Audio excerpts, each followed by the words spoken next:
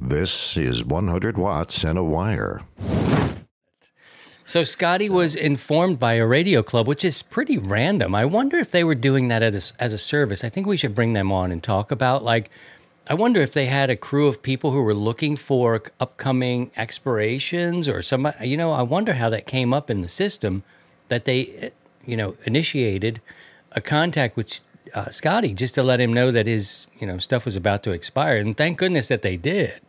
So pick it up from there, Scotty. What happens next? Did you talk to the people at all? No. So here it is. I found the email. I posted it in kind of a back channel on the Discord. Greetings from the Southeast Texas Amateur Club. You are receiving this email because the FCC ULS database shows you have a call sign set to expire the first quarter of 2024. We have no association with the FCC and cannot provide any assistance in renewing your license. We just wanted to send this reminder as a courtesy. So the Southeast Texas Amateur Radio Club. And they also provided links in the email as to how to go about getting into the FCC website to get to the right places to get the renewal underway. So that was excellent of them. Thank you.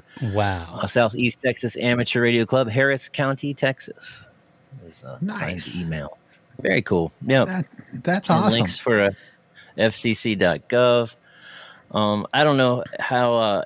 I guess I don't know how new this new system that I don't know how new it is. The FCC uses. They use something called the Universal License System (ULS). And then you have your when you get your license initially, you're issued an FCC registration number, an FRN number, and sort of your name is tied to that number. It's kind of like a VIN number for your license. But you have to create a user account on the FCC website in order to get in and do any of this stuff or to make a payment. And it was $35 for my renewal. As was the big fuss a year or two ago about the FCC charging for renewals.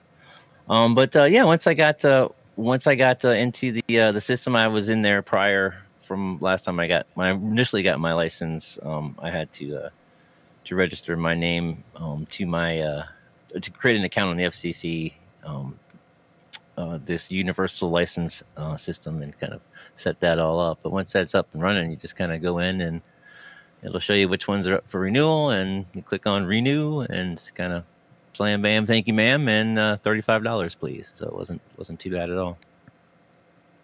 Go ahead, Steve.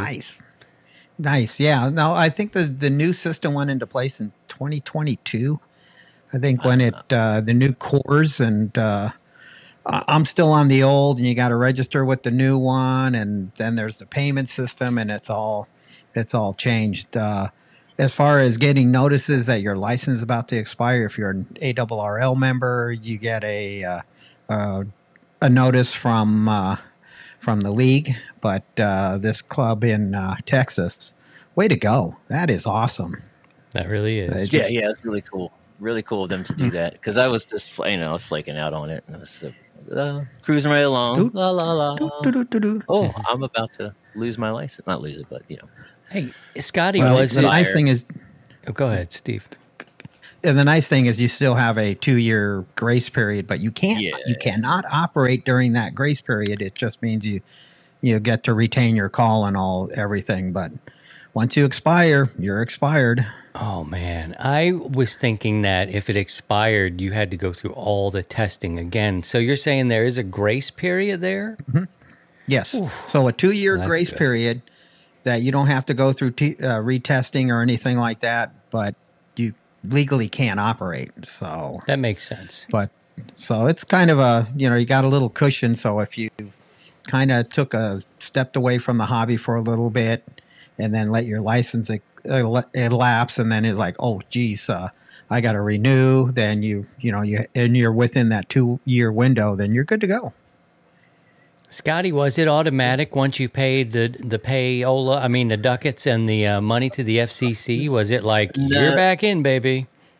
Just I haven't received an official email saying that's the case, but my experience with doing online stuff on the FCC site gives 24 to 48 hour period before I see any results back.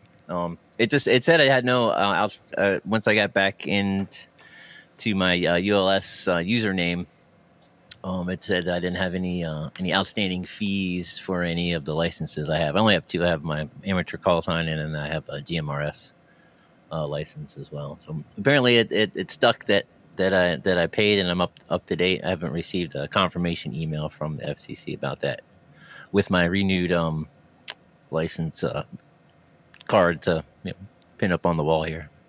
Well, want to ask all the people who are here, and you're welcome to come every Sunday, 7 o'clock Eastern Standard Time. We do a live recording of an episode of 100 Watts in a Wire. Our friends from TikTok and Facebook and YouTube, everybody's welcome here with us. I'd like you to go and check your paperwork, because this one really snuck up on Scotty, and I'm thinking, oh man, he had like 7 days, Steve. It was like, what? And we were talking like, what, man, what? Scotty, are you a member of the league? Did you not get that?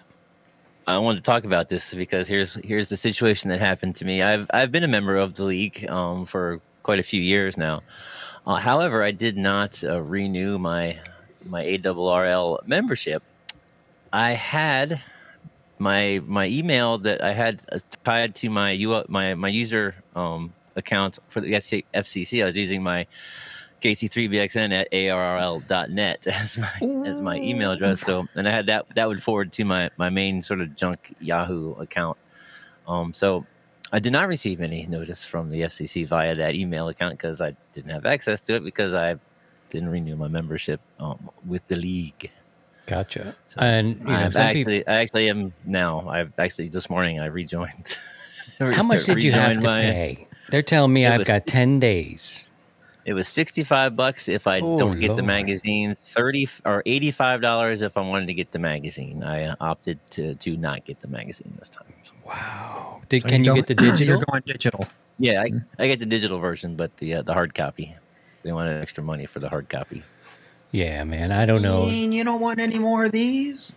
That's the last one I got. Then no. This might be the last one I get. I don't know. I haven't seen the latest one yet. In my bathroom as my bathroom reader. Emergency toilet paper. I looked up my license because Scotty scared me. I was like, wait, what, man? And we had this little thing. It happened. It was like me and him were going back and forth. We weren't arguing, but I was licensed in 2012, and mine expires in March of 25, and his was expiring before mine. And I was like, wait a minute, what's going on here? And I think our community helped us figure out that I changed my call sign from KD0. You remember me as that. We've been running long enough that you remember that. But then I ended up changing. I just dropped the D and became K0 STH. And then it kind of restarted my time again. And we didn't know that. We didn't have you here as the cool uncle to tell us what we were doing. And me and him were like, no, I don't know what's going on. So about 10 minutes of that on the last podcast of us looking like, I don't know. What do you think? I don't know. What should we do? Somebody came along and was like, dummies, here's what happened. So I didn't know that if you changed your call sign, it kind of regenerated the whole thing. So we got stuck in that. Mine is March 10th, 25. So I'm going to be paying good attention.